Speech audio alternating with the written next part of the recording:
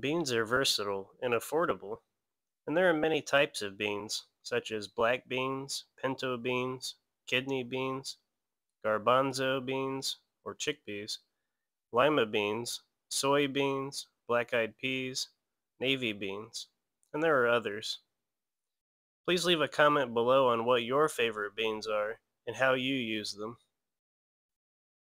There are many health benefits to including beans in your diet, such as they're a good source of protein, they contain several vital nutrients such as folate, there's antioxidants, beans may reduce cancer risk, and even help with diabetes and glucose control. It may help prevent fatty liver disease, and lots of fiber promoting satiety. It also improves gut health. However, the benefit I want to focus on today is heart health. We all know that song we learned when we were young, beans, beans, they're good for your heart. Well, you know the rest. But is that true? Well, let's listen to Dr. Michael Greger explain. Legumes, by which they mean all kinds of beans, chickpeas, split peas, and lentils, are an excellent source of many essential nutrients, vitamins, minerals, fibers, antioxidants, and not just an excellent source, perhaps the single cheapest source in terms of nutrition density per penny. The four that really pull out from the pack are pinto beans, lentils, black beans, and kidney beans. And all that nutritional quality may have beneficial effects on excess body weight, insulin resistance, high cholesterol, inflammation, and oxidative stress, all major cardiovascular risk factors. So, do men and women who eat more beans tend to have less heart disease? Yes, suggesting that increasing legume intake may be an important part of a dietary approach to the primary prevention of coronary heart disease in the general population, meaning prevention of heart disease in the first place. But maybe those eating more bean burritos are just eating less beef burritos. They took that into account, controlling for meat intake, fruits and vegetables, and smoking and exercise, and still the bean eaters appeared to be protected. Note the highest category here was eating legumes 4 more times a week. In my daily dozen, I recommend people eat legumes 3 times a day.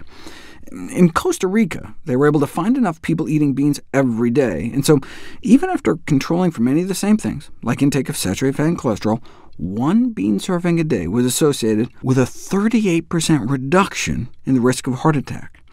Yeah, but do you actually get to live longer too? Yes, apparently so. An 8% lower all-cause mortality, again, after adjusting for other dietary factors. You can't control for everything, though. You can't really prove cause and effect until you put it to the test.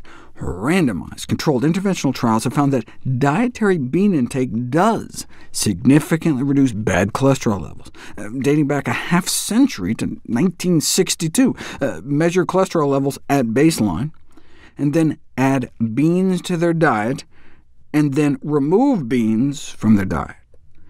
And look, beans have a low glycemic index and saturated fat content, and are high in fiber, potassium, plant protein, each of which independently confers blood pressure-lowering effects.